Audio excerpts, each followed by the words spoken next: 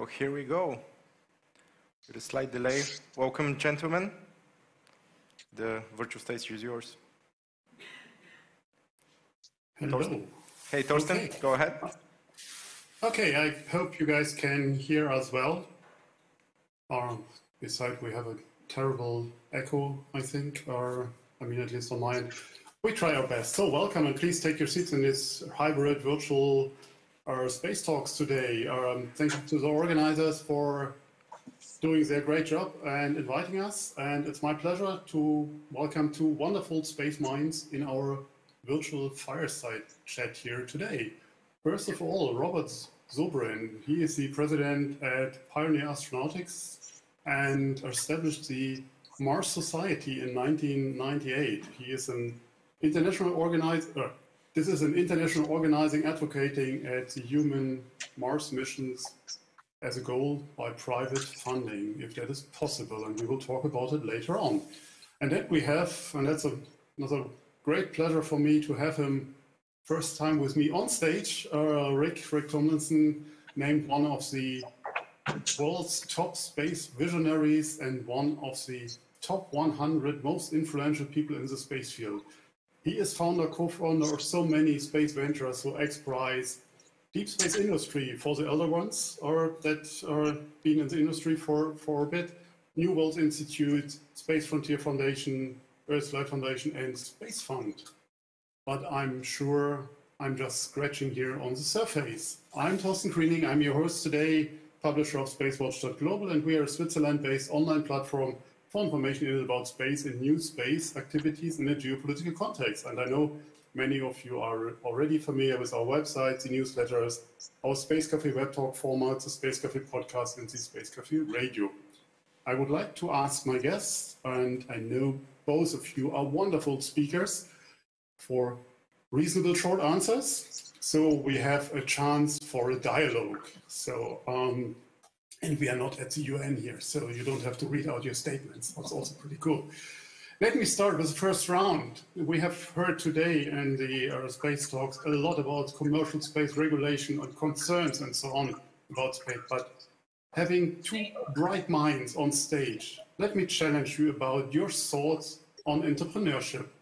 Where do you see the significance of entrepreneurship and the power/vision of a business plan? And Rick, if you like to go first, that would be wonderful. You know, I think that the system of free enterprise and capitalism that lies underneath it, if it's approached in an enlightened way, which we haven't done so well until now in history, is really a tool that can democratize and create access for the largest number of people to participate in any given area of activity. So doing so in space is a way to open it up to as many people as possible.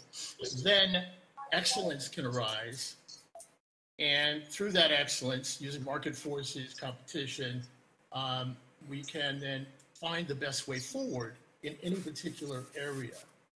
Our area happens to be space, and I think it's a very, very useful tool.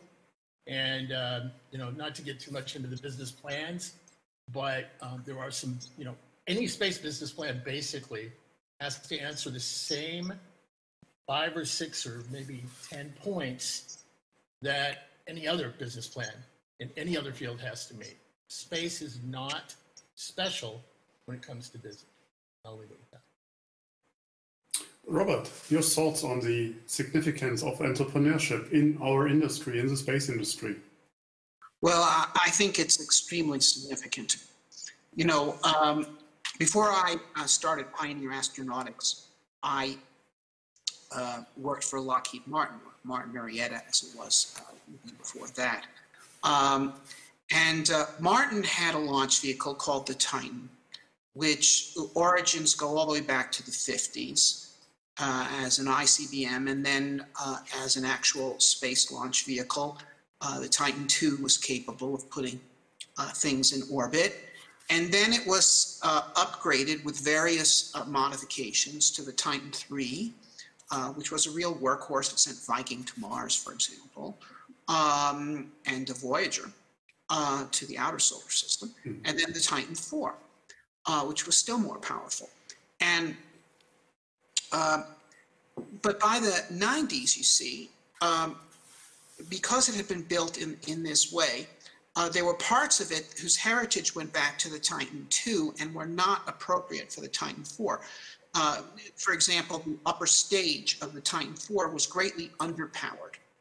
And a number of us engineers went to management and we said, look, we've got a new design for the upper stage, which is more appropriate because the lower stages have been strengthened. And we'll increase the cost of the Titan IV by 10%, but we'll double its payload capability. And management said to us, look, if the Air Force wants us to improve the Titan IV, they'll pay us to do it. And so they didn't do it. And in fact, the Titans went out of production because their payload capabilities were eventually matched by the Atlas, which was cheaper. But they could have taken the time, but they didn't. Okay, they were on this string, and they didn't want to do anything they weren't being paid to do.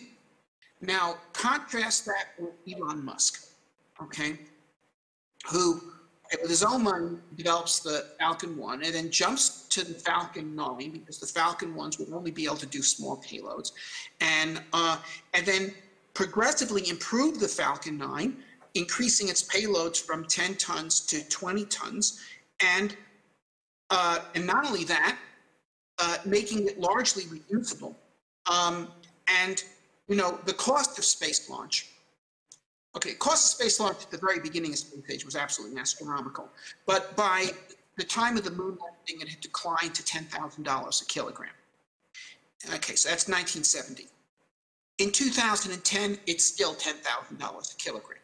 Okay, 40 years of stagnation. Okay, it was like a law of physics that getting to orbit would be $10,000 a kilogram. Over the past 10 years, as a consequence of the entrepreneur approach, of the Musk's aggressive attempt to improve this thing, even though he's not facing any more real competition, he anticipates competition. Okay, right to. The cost of space launch has gone down to $2,000 a kilogram. So that's a factor of 5 decline in the cost of space launch in 1 decade after 40 years of stagnation. And if he's successful with Starship, it'll go down to $400 a kilogram. And now why does he need to get it to $400 a kilogram when nobody else can touch him at $2,000? Because he knows that there's Chinese companies who are working on duplicating Falcon 9 right now. And if he doesn't have something better in 3 years, there'll be people that have the same technology and cheaper labor. So the power of the entrepreneurial way of thinking. It's not just that Musk has introduced cheaper systems, he's shown the capabilities of an alternative approach. We will come to this price point a bit later and what it enables us. Robert, staying with you, I mean, there's so much money at the moment invested in the space sector all over the place. I mean, it's coming from over the last years, it's enormous amounts. And why should anyone invest in space now? Or isn't it too late already that all these things are songs? Well,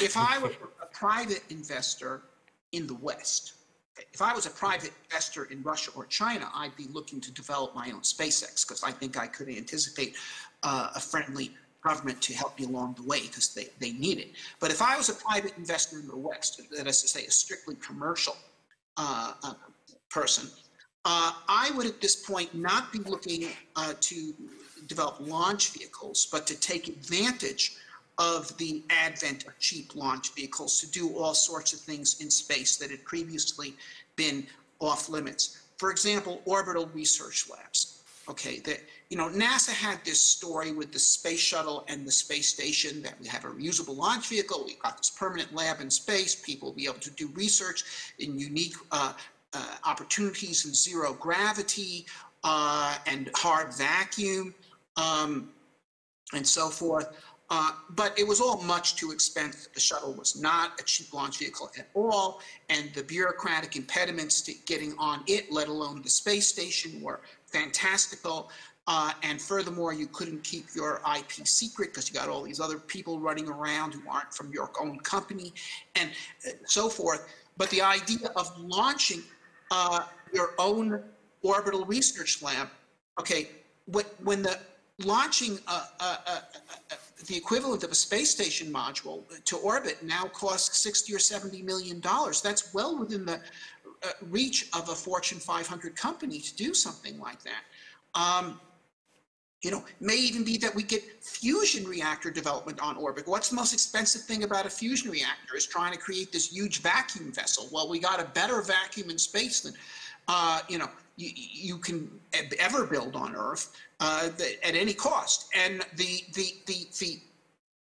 so the idea of orbital research labs, I think that, and not only, by the way, is space launch getting cheaper, space systems are going to get cheaper.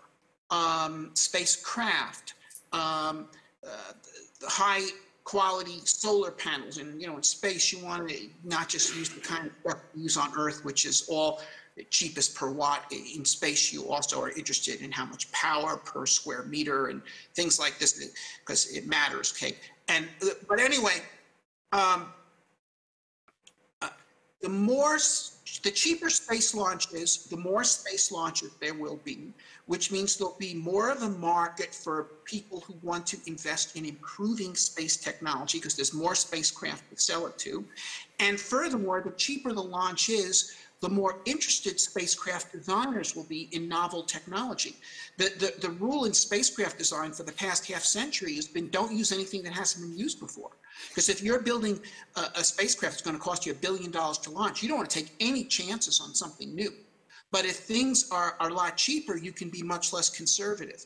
And so the spacecraft technology itself is going to become cost effective.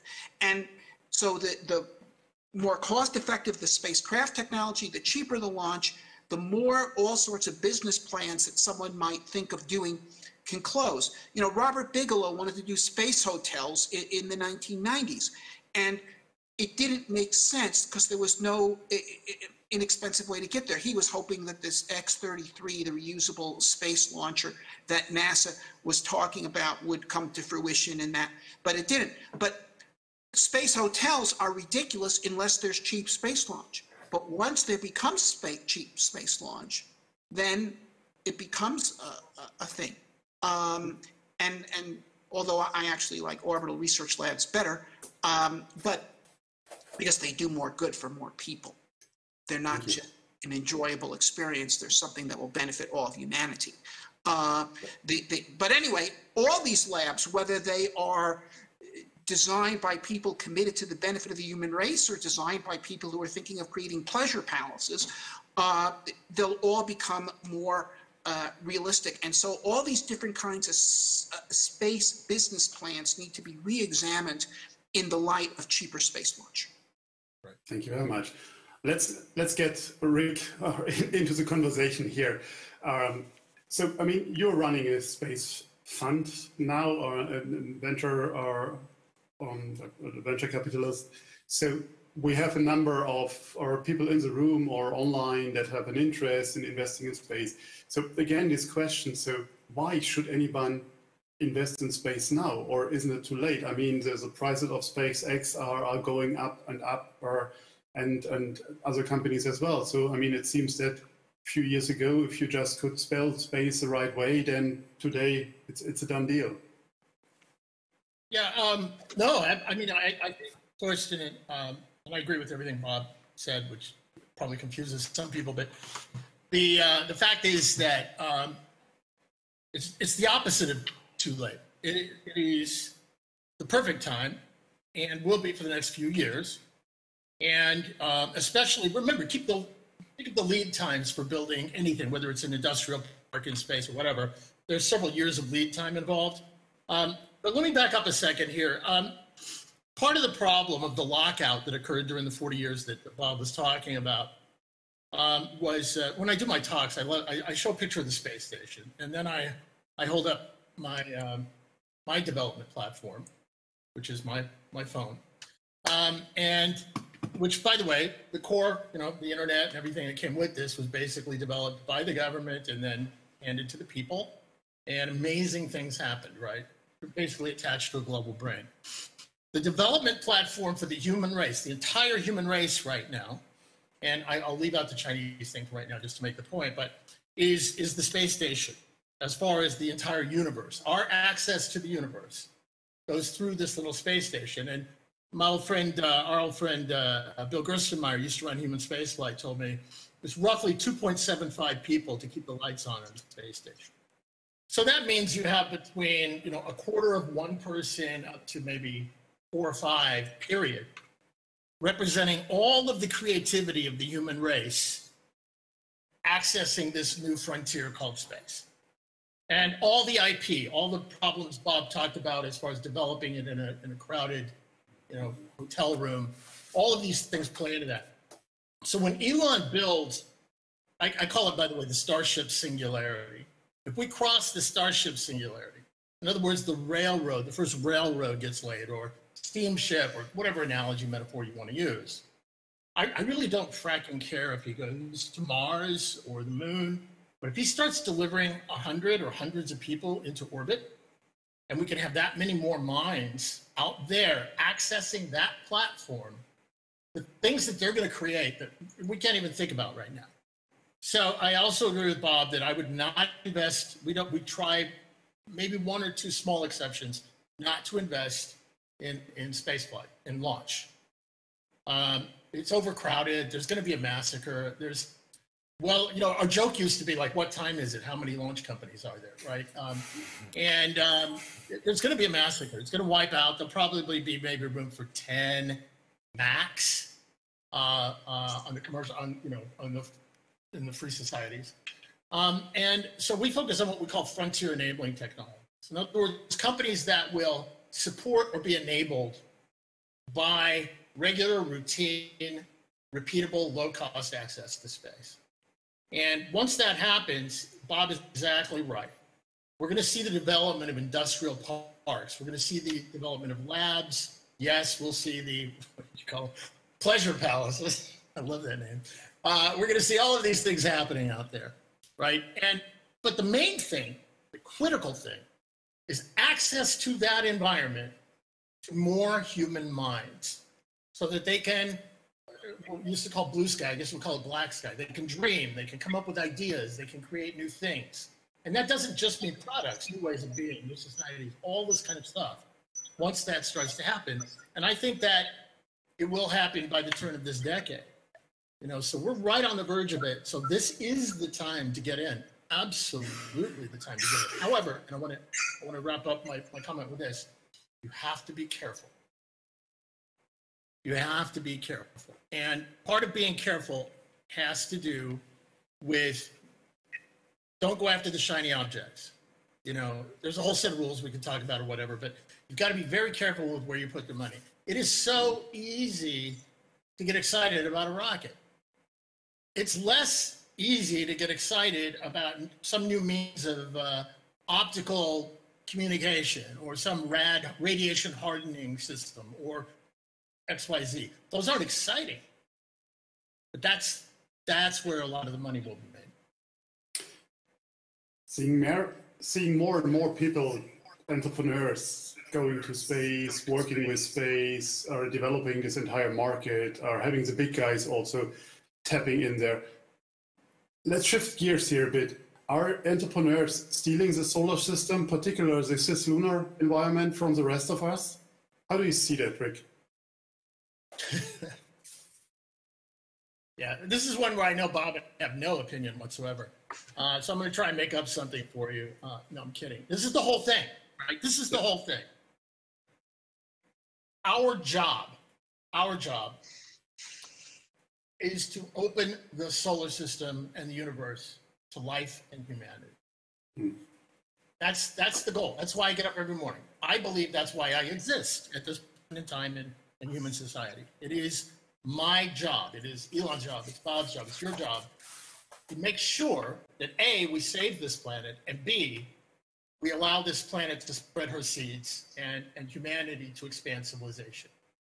And by the way, I call them the principles of purpose, right?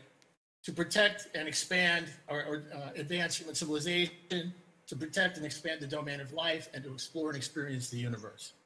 To me, if we had a society that became more oriented around those principles over time, that would be an amazing culture to be a part of. And I think that that's where we are. However, the tool that gets us there is a little bit messy right now, right? So we have this tool that may not seem so palatable, and we call it free enterprise or capitalism or whatever. But I'm sorry, the idea of some sort of grand socialist utopia where everybody owns nothing and there is no cultural advancement because there's nothing in it in terms of why you should advance culture, we just keep the state steady, is just, aside from boring, I think it's the way for society to die. So we have to have compassionate capitalism. We have to have awareness in what we're doing. We have to look back. What are the beautiful things about now? So we can look back into our history. And by the way, over here in the US, we have the Black Lives Matter, we have Me Too, all of these things happening. Those are just symptoms of the fact that we're able to look back in history through multiple lenses now, and we have different perspectives. So we're starting to see how we got to this point. And now we can look forward and say, okay, let's not make those mistakes again. Let's bring everybody with us. Let's create an environmental awareness in what we're doing and be careful, not to the point where we freeze ourselves out, right? So we have to be careful, we have to be judicious, we have to be aware.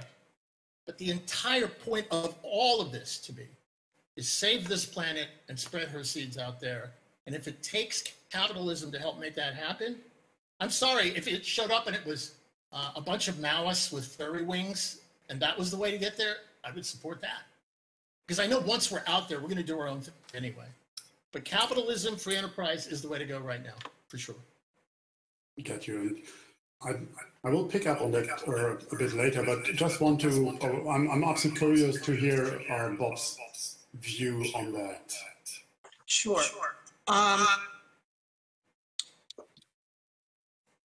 The habitable solar system does not yet exist. It needs to be created. The people that create it will be giving a gift to humanity that they currently don't have. I live here in Colorado, okay?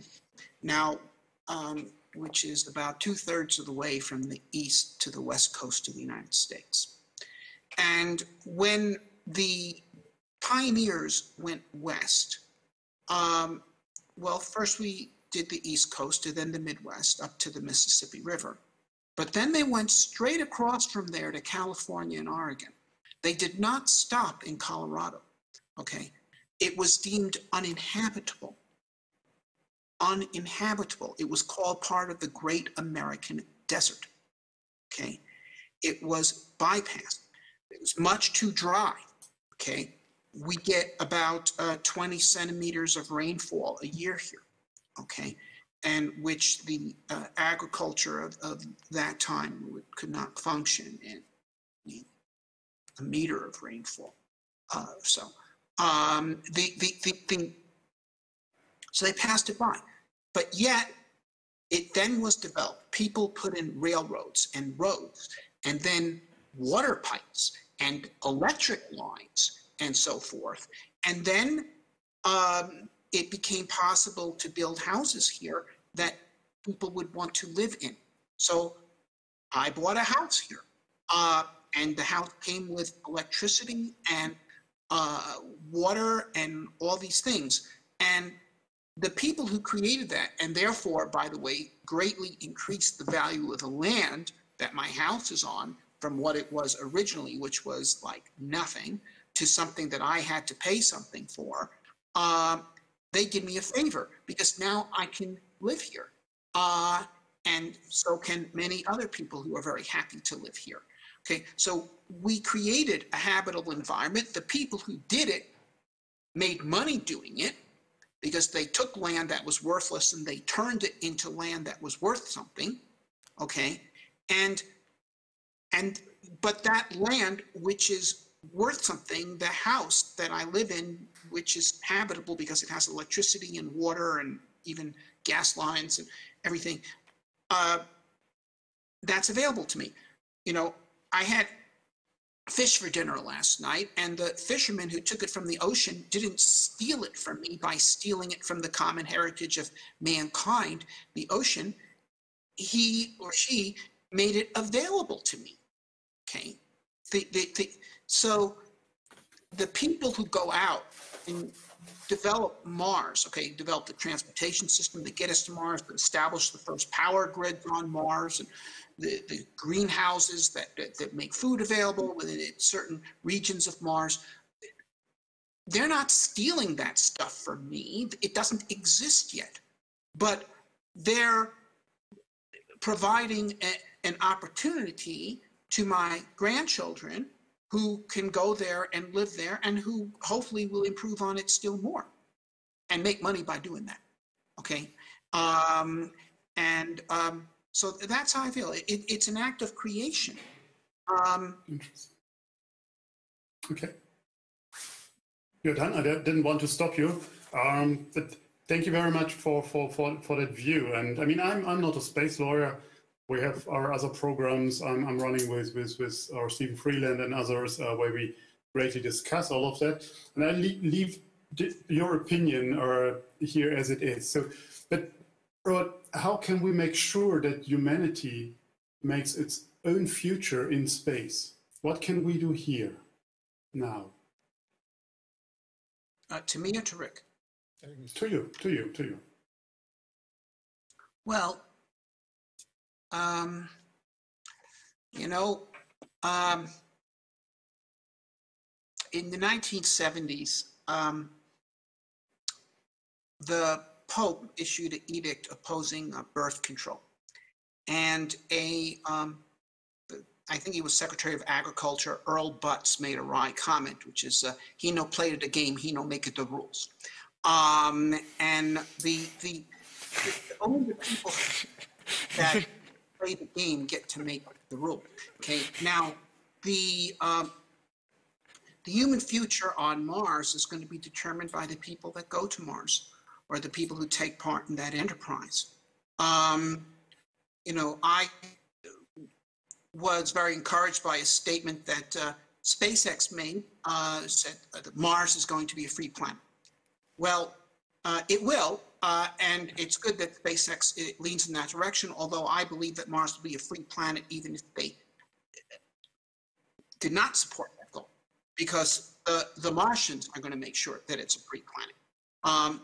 And the Mars colonies that are the freest, that do offer people the greatest opportunity to develop and manifest their human potential, are going to be the ones that attract the most immigrants. And just from a point of view of natural selection, those are going to be the ones that prevail. Mars is going to be free, not because Elon Musk thinks it's going to be free, although that's a good thing, but because the parts of it that aren't free aren't going to grow. No one's going to want to go there. And, you know, the opening up a new planet creates opportunity for people with competing ideas as to what the ideal society should be. And, you know, the Mars Society, last year we had a contest for people to design a Mars city-state. And we asked them to design not just the technology, but the economy, the social system, the political system works. Okay?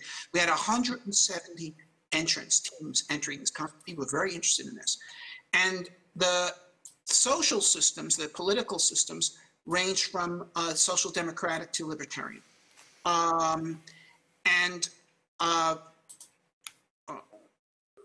And it's interesting, and so which should it be? Should it be Singapore or should it be Scandinavian social democracy? Okay, there's arguments you can make for both, but experience will determine which are the ones that people find attractive and move to. And then that will become the example, not only for the Mars colonies, but for the rest of humankind. People with new ideas of this sort, generally speaking, are not popular. But having a place where they can go where the rules haven't been written yet and give their ideas a spin, then you find that a better way is demonstrated and it is emulated. Thank you very much. Rick, what are your thoughts on that? How can we make sure that humanity makes its future in space? Is it, can I envision an avatar scenario? So sending the Space Force over to keep control of whatever happened over there, saving the trade routes, or so. What are your thoughts on our future?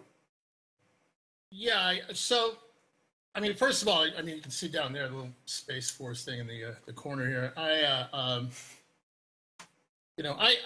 As far as Space Force goes, first of all, whoever approved it as president's irrelevant to me. But the fact is that I like the idea, and I'm trying to push on them all the time, that they function less like a Space Force and more like a Space Navy, and that their job is a little more benevolent. Their job is making sure the sea lanes stay open, maybe even a Space Guard, that kind of a thing. But look, human beings, I think I don't say we've done this planet, but we've met ourselves coming the other way. We've had so many mistakes that we've made. We're basically apes with guns and rockets.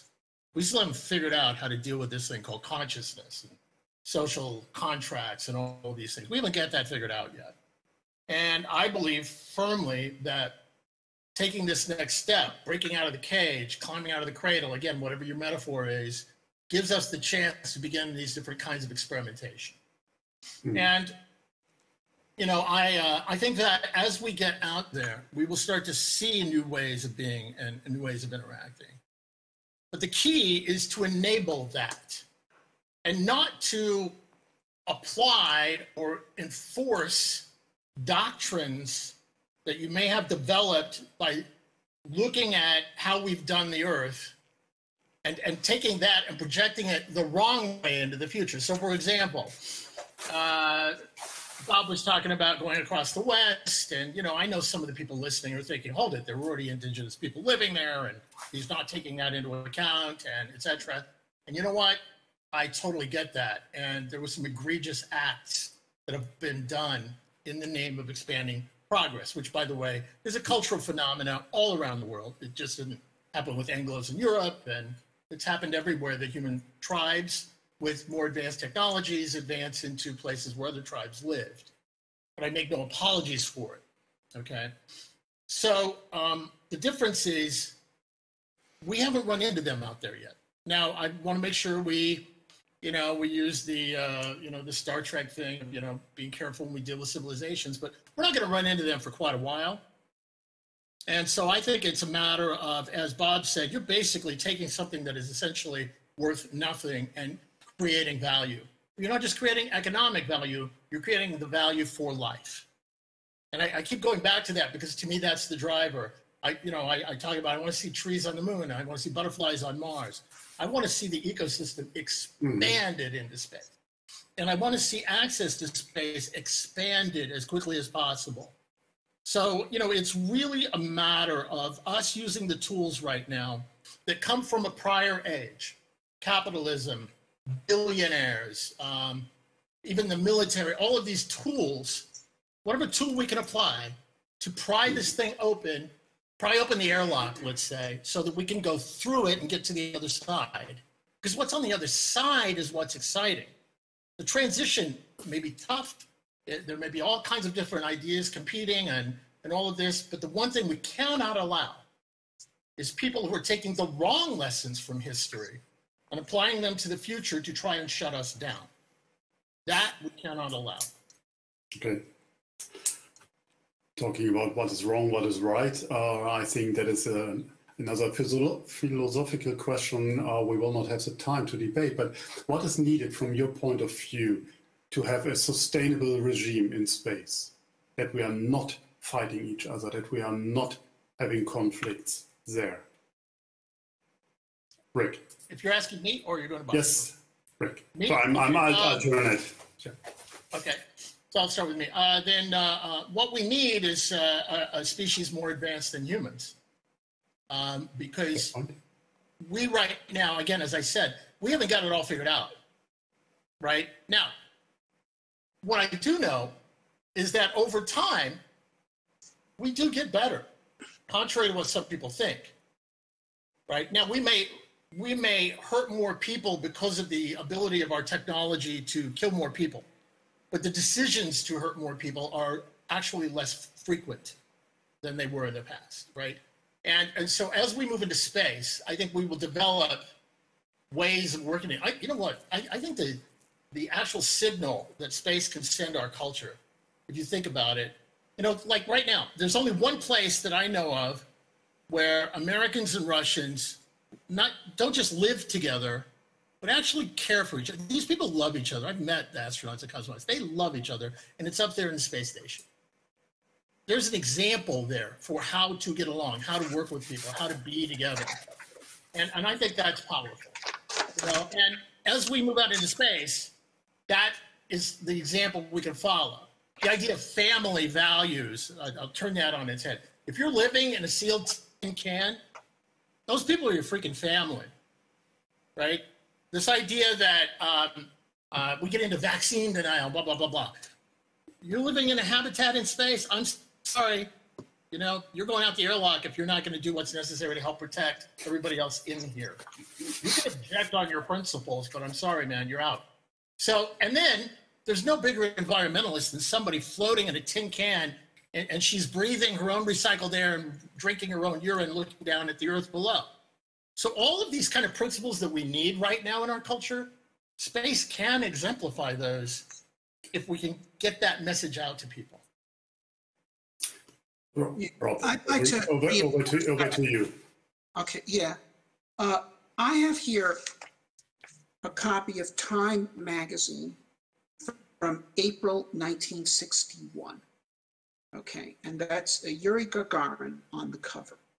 Okay, and you should know in 1960s there were two principal political magazines in the United States, Time and Newsweek. And is that your Russian friends calling now? No. Okay. And Time was the conservative one. Newsweek was the liberal one. So this is a conservative.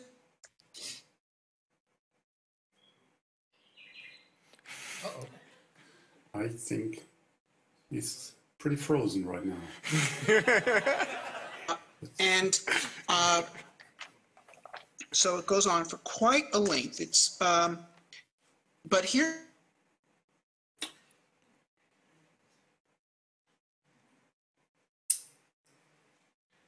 It seems.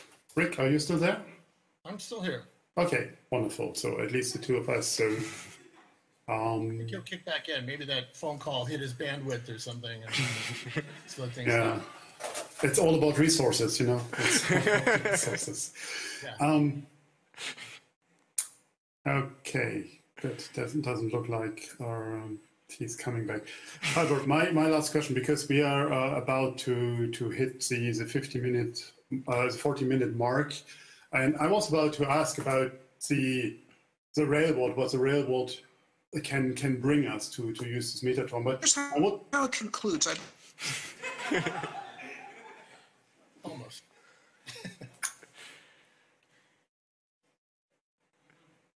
That was. Oh, Robert, if he comes back in, I'll stop and we can give it back to Bob.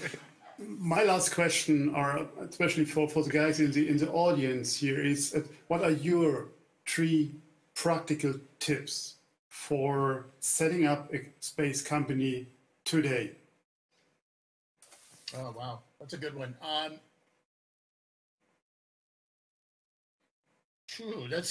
like that one. You know, because I swim in that that water all the time, and now you're asking me which part of that water am I going to pick up in a glass, right? So I think the number one, don't do anything that you're not absolutely impassioned about. You have to really be passionate about what it is you're going to do, to the level that you're willing to put up with failure, you're willing to deal with long hours, potential challenges to your other relationships, your finances are going to suck, all of these things. So you have to have enough passion to carry you through all of that. Number two, surround yourself with people that have other parts of the brain that you do not have. I'm very, very lucky in SpaceFund that I have Megan Crawford and James Mertz, who manage our fund for me, our SpaceFund 2, because they, God forbid, I mean, this is how it appeals to me, right? God forbid, they love Excel spreadsheets, you know? And I remember meeting with James, and he said, you know, the way you, because he's not a space guy, he's a business guy, and that's why we hired him. And he said, you know, the way you feel about space, that's how I feel about Excel spreadsheets. And I was basically like, dude, you're in, let's go. But when you hire these people, by the way, make sure they can work. I'm going to give you more than three, but make sure that they can work on a team. In my company, I have what I call the 1A rule, one asshole per company, and that's me. Everybody else I work with are good, solid people. You might say, well, this person's a genius and they're a pain in the ass. And you're going to pay for that later. So if you could create a company where you could maybe buy that person's IP and not have them in the company and keep them, you know, on the other side of the door, and you slide pizzas under and they give you ideas back, that's good too. The other is make sure that there's a market for what it is you're selling. A real market, a verifiable market. And it may not be what other people consider a market. That's part of your vision, is to anticipate to some degree. You know, there are so many things. I can look around my desk and see thousands of a dozen things that probably nobody thought there would be a market for before somebody created them. So you have to be able to sort of anticipate the availability of a market. Those are really the main ones, I think. You know, and if you can do that, you know, trust yourself, love what you're going after, bring in people that have other skills than you do. Make sure you're working with a good team. That's the first thing we look at, by the way. We look at what is the business they're going into, and then we say, what is the team? Because a bad team can fail at a good idea, but a good team can take a mediocre idea and make it great. So that's critical for us. Yes, sir. You get another question as Bob obviously stuck in without a connection. Yeah. What is different from the 3 practical tips you just gave us from the normal business towards space? Because for me, it sounded very generic, what you can apply to every business. So space is nothing different to that. You nailed it, man. That's the point. And it took me a while, right, to really get that. I mean, look, I'm doing this VC thing because I knew nothing about it, except that I had been on the other side of the table several times when I was trying to start other companies. And then I looked at it and I was like, okay, and I knew this thing was coming called the Starship Singularity, whatever, and I wanted to get these companies in place. And by the way, the premise of SpaceFund, a little commercial here, is that we're taking brilliant frontier-enabling technologies. We don't do satellite swarms. We don't do launch vehicles largely, but ones that enable the frontier in the development of a space industrial infrastructure. And then we're taking these investors who don't quite know their way around yet, largely. And we can help them find those correct investments to make. And so we put those two together, and that's kind of our magic formula. But really, I think that, I mean, mainly the point here is it's just an exciting time for us, you know, to get back to the core of it. I think that we are on the verge of destruction or renaissance. You know, in the book I have coming out, which hopefully I'll get done in the next 2 or 3 months, I talk about this as we're reaching the end of the most important 100 years in human history. And I pick a date of around 1940. What is the book called? I'm going back and forth. It's either going to be the by the way, if people want to send me their ideas, Space Manifesto, the Space Revolution, or the Space Declaration. I haven't figured it which one yet. But Okay. I have 3 covers. I haven't decided. And then the sequels will be the other names. I was really going to go with Manifesto, and then people are like, but that's what somebody does before they go into a shopping mall and kill people. It's really not my intention so far. But the thing is that we are really in a period of time where about 100 years ago, 1940, world communication came together, world transport came together, world organizations, the first global corporations, all of these things the nuclear, all of these things within 10 or 15 years on either side of 1940. And so here we are coming up on 2040, and I truly believe that ironically, we're seeing the end of the arc of a lot of those technologies, a lot of those cultural institutions, a lot of those things, nuclear power, rockets, all of these things, all computers, all coming into this arc, and it ends in about 2040, and we're either going to figure out how to harness that to make life and humanity better, to save the planet and expand the mother world into space, or we're doomed.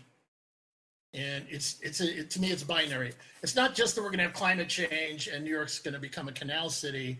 I believe, and space has taught us this, we may end up like Venus and everybody's dead.